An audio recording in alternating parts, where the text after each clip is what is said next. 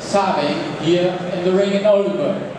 An early progeny group of Sabing could already impress at the day of the newcomer, presented in 2008 in Kloppenburg by GGI. Sabing's cow family is well known for production, conformation and longevity. His daughters show a good frame, excellent body depth with a nice open rib. Rear legs and high attached udders are another quality trait of the Sabing daughters. The balanced breeding and the fact that Sabing is a red carrier made him a sire of sons very early and created a strong demand nationally and on the international market.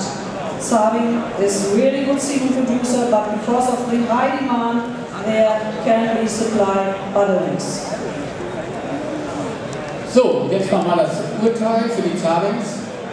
Ja, bei der Sabing-Gruppe Katalog Nummer 500.